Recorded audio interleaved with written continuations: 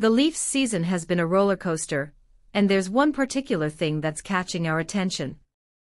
Despite solid performances from Auston Matthews and Mitch Marner, something hasn't been clicking as it should since Sheldon Keefe's arrival. Recent data shows a notable drop.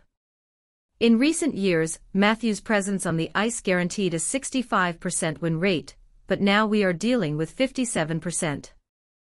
Expected goals percentage has also dropped from 57 to 64% to 51%. Something needs to change. Let's dive into the blue line, where TJ Brodie stands out by allowing the sixth most dangerous scoring chances per minute. 5 of the Leafs' 6 defensemen are below 50% in expected goals by percentage. The question is, why is our line blue isn't working? To overcome this crisis, we need to consider changes on the blue line. Puck movement, a strength before, appears to be in short supply. Adding players like Connor Timmins or Nikita Zadorov could be the answer, but it also presents challenges. We want to hear from you, Leafs Nation. What do you think needs to be done to revitalize our blue line? Leave your comments below. And of course, don't forget to give a like if you agree changes are needed.